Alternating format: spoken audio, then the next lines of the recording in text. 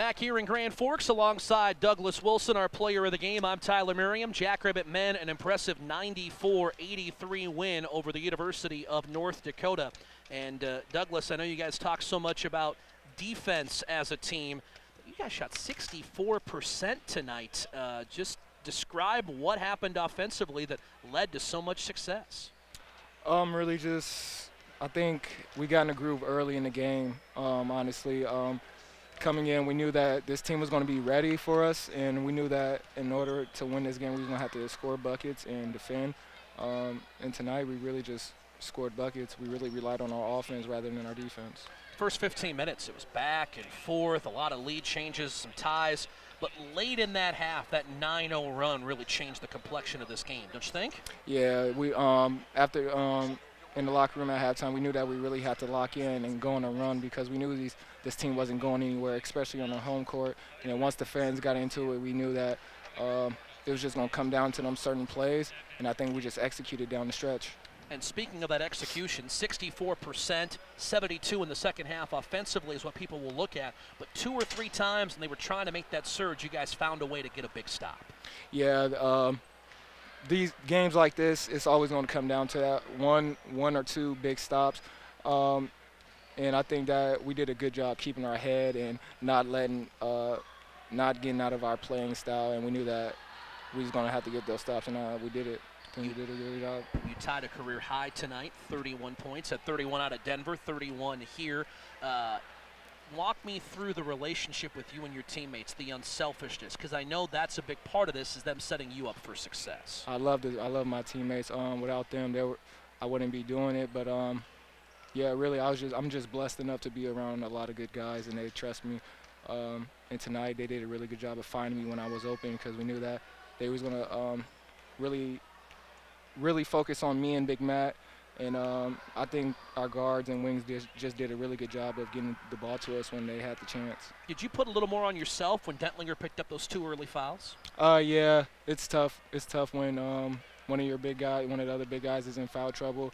And I think we both do a good job of that with each other. Even when I'm in foul trouble, he picks up more work, and when he is, I do the same for him. Big win here tonight on the road in Grand Forks, and now you get to go back home. It's senior day for Brandon and Bo. It's the final home game of the regular season. It's USD, and you did not get a chance to play against USD in Vermillion. How excited are you for Sunday? I'm really excited, especially just to see Bo and Brandon suit up one last time in Frost. I know it's going to be a great environment, and really wanted to win it for those guys, honestly. Those are really good guys, and I'm going to miss them next year. All right, I have one more thing to ask you. Have you ever had an alley-oop that went off the board before you caught it to dunk it as Matt Dentlinger's toss to you went late in the second half? No, I never had one of those, but Big Matt's a really good passer, and sometimes that happens, and I just caught it this time. I'm Tyler Merriam, along with the head coach, Eric Henderson, to recap this 11-point victory. And I am well aware of your thoughts on defense and how important it is. But you shot 72% in the second half, 64 for the game. I'm going to suggest that played a large role in this victory tonight, Coach. Yeah, certainly. You know, obviously we took good shots and made a lot of shots. We still played inside out, which is really important for our basketball team. We got a bunch of touches in there. Obviously, they were trying to dig off Doug a little bit, but he was super down low. But when we can feed it to them that many times, and if they're not going to double, you know, that the percentages are going to go up. You know, they're not worth 3, but 2's enough. And Doug was really special, but I also thought he shared the ball very, very well tonight as well. This was such a back-and-forth first 15 minutes, 12 lead changes, 3 ties, but you had that 9-0 run late in the first half that just changed the way this game was played the rest of the way. Yeah, it was a fun basketball game. You know, it was back and forth. Both teams were playing very, very, very well offensively. They were making some tough shots. We were making some tough shots.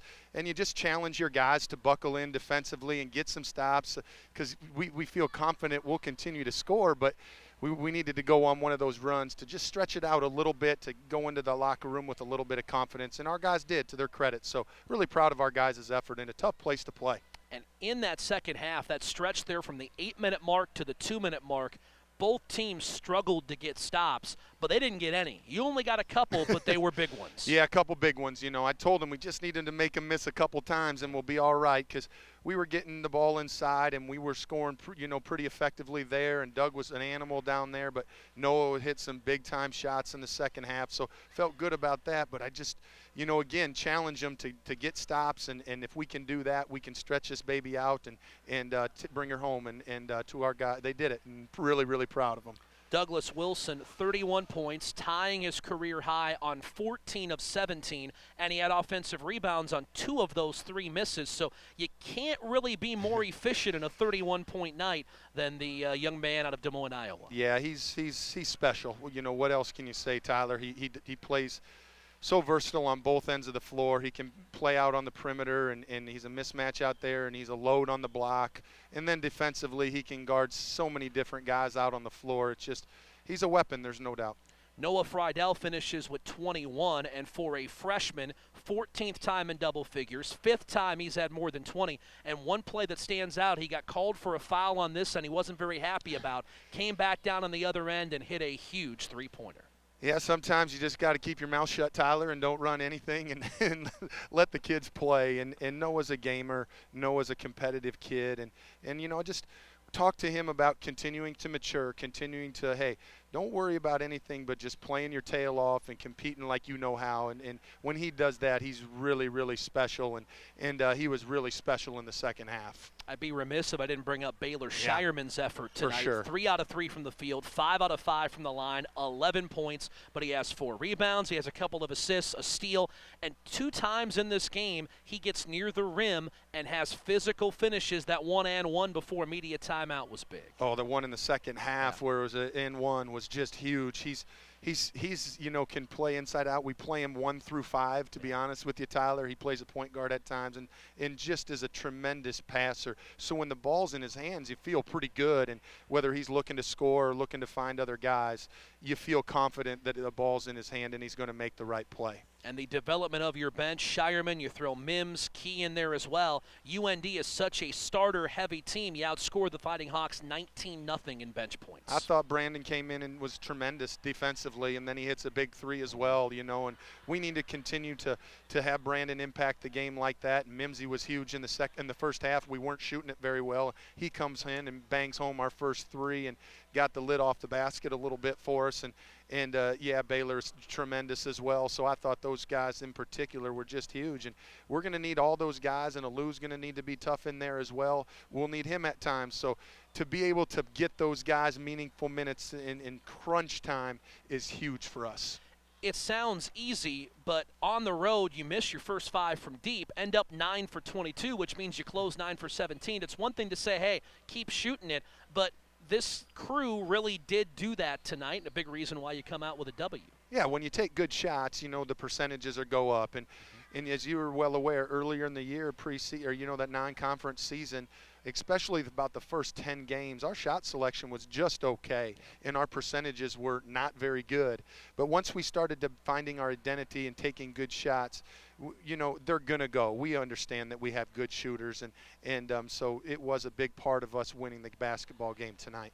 North Dakota State wins in Vermillion tonight as well. What that means is you now have a 3-game lead over USD with 2 to play, because USD's in 3rd place. Only one other team, NDSU, can catch you. That means you've locked in a top 2 seed in the Summit League tournament. There's unfinished business still, but for a team that was picked in the middle of the pack in the preseason, for a team, like you said, that struggled to score at times in the non-conference, to put up 90 points in league play for the 4th time, to be a top 2 seed in this Summit League tournament, that must make you incredibly proud. Yeah, I'm so proud of our guys. And we don't talk a lot about it in the locker room, and it is what it is. We just try to look at our next opponent and see what the best way we can to beat that opponent is. But when you reflect on things, and when we reflect on this later, I'm really, really proud of our guys. we have unfinished business to do. You know, it's just one game at a time. I know Sunday's going to be one heck of an atmosphere, my friend. And let's talk about that. The South Dakota Showdown Series presented by South Dakota Corn as the Coyotes come to Brookings. Douglas Wilson is excited because he didn't play in that first meeting in I'm Vermillion. excited that he's playing too. I'll bet you are. You're a better coach when he's on the floor, you know. Appreciate that, pal. Have you heard that before? Yeah, maybe once. But when you talk about this SDSU and USD matchup, you got two teams that, boy, when they're clicking offensively are as good as anybody in the league, and they know what it's all about. That's a big game for them, and obviously on senior day for Brandon and Bo, it's a big one for you. Absolutely. To be able to honor those two guys that mean so much to our program is going to be very, very special. And to do it in one of your rivalry games against South Dakota in the South Dakota Corn Series, that's tremendous opportunity for our guys. And we're just so happy to be able to get back to Frost Arena one more time, baby, for our loyal fans. And we can't tell them enough how thankful we are, and we can't wait to compete like crazy on Sunday. Hendo, congratulations on a road win at North Dakota, and we'll see you on Sunday. Appreciate you, buddy.